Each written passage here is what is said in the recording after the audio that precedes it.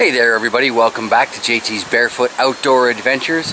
Today, after a little bit of internet research, I'm doing a couple of tests on things that may be able to absorb the impact and allow me to practice with this crossbow in the backyard. First off, I've got some phone books. I'm going to try just shooting straight through one and then shooting into the pages of a couple of them.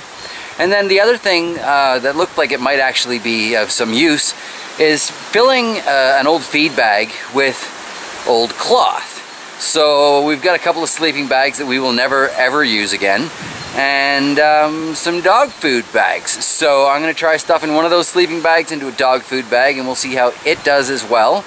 So we might as well just get started shooting some stuff. Yeah. So first up, we're just going to try shooting into the front surface of this 2007 phone book, and we'll see how that goes.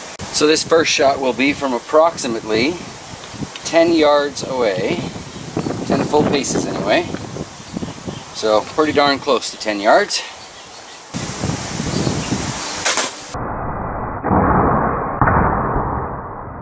Now, I can't say that I see that.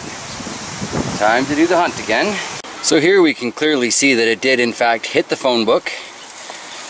Feeling with my hands, it definitely went all the way through the phone book, and that looks like the knock right there. So a single phone book, and not an overly big one at that, did slow it down enough that I'm not retrieving it from the back of the shooting shed, which is good because I was prepared with a mallet, but I didn't want to have to do it.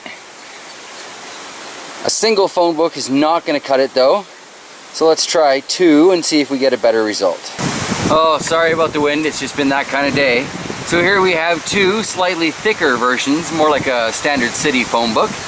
And let's see if these guys will stop the crossbow bolt. So here we are shooting at two standard thickness city phone books from the same 10 yards away.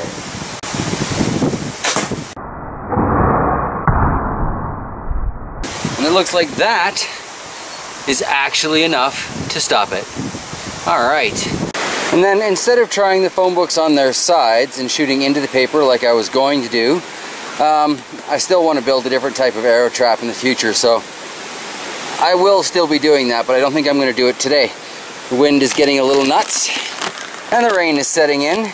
So here we have an old beat up sleeping bag, one of Bowser's food bags.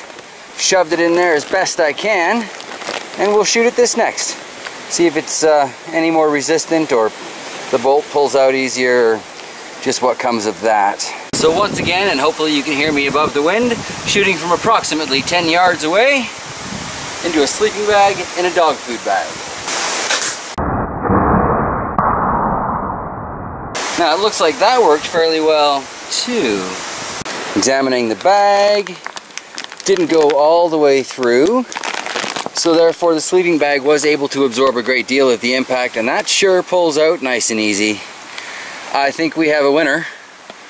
A sleeping bag and a dog food bag will be my backyard crossbow target. Sweet. Thanks, internet full of stuff to research. Very cool. Well, there you go, and just that fast I found, well, alternatives to super expensive shooting targets. Some of these things were going to be like 300 bucks. I mean, yeah, sure, I don't have any sort of proper vital zones or even an animal marked on there. I suppose I could shoot the dog on the dog food bag if I wanted, but that sends the wrong message.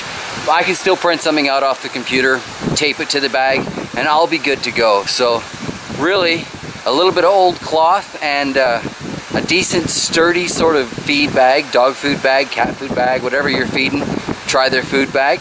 Seems to be a really simple, cheap, redneck crossbow targeting solution. So yeah, I'm gonna plunk away a few more shots here before the rain comes in, but I'm gonna put the camera away just in case it starts mid-shot. So thank you all for joining me, and I guess this has been video number 3 of 30 for the 30-30 challenge. Thanks, Rev. And yeah, I wonder what channel we'll be on tomorrow. Alright, take care, and I will see you then. Bye.